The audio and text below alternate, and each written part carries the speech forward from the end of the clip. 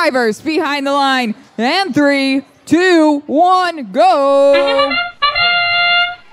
Moving into our next lower bracket match. Blue Alliance wants to be that first team to put points up on the board, and they do, building a lead for themselves with 5 seconds left.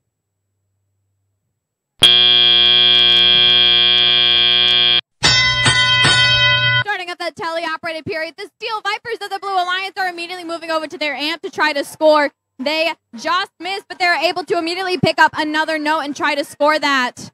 Their alliance partners of CyberStings put notes up in their speaker as they put one in their amp, and they're followed almost immediately by their Macomb Knights partners. Out here for the Red Alliance, I Am Robot is moving over to that red source zone. Their partners, Damoose, are following behind them to pick up some more game pieces.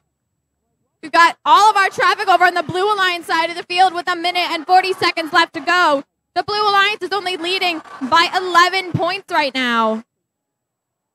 Looks like Damoose is stuck on their stage area a little bit over here. Let's hope that they can get back up and moving to keep scoring those points. That Red Alliance team, Full Metal Muskrats, is sending off notes into the air, trying to put it over in that Alliance area for their other teammates. In this blue source zone, we've got a bit of a traffic jam going on. Looks like Macomb Knights and CyberStings are both trying to pick up game pieces, but this I Am Robot team is playing some serious defense. Steel Vipers are trying to come over and pick up as well, and their Alliance partners are both able to get over back into their Alliance area. We've got 50 seconds left to go in this match. Damoose and Full Metal Muskrats are trying to put notes up. Full Metal just misses, but Damoose is able to put theirs up in their amp. They pick up that drop note, and they're getting ready to score it. It is 71-35 in favor of the Blue Alliance right now with 30 seconds left to go in this match.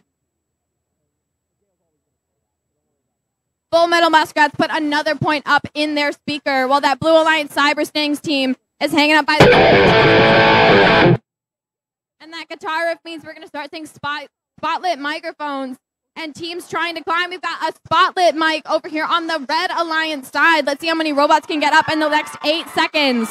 We've got one up for the Blue Alliance, the CyberStings, with 4, 3, 2, 1. At the end of that match, there are 3 robots in the air to conclude this lower bracket match. It's Alliance 5 takes a victory over Alliance 6 with a score of 78-52. They move on to lower bracket match 12. But unfortunately, that means we have to say goodbye to our number 6 Alliance, starting with their captain.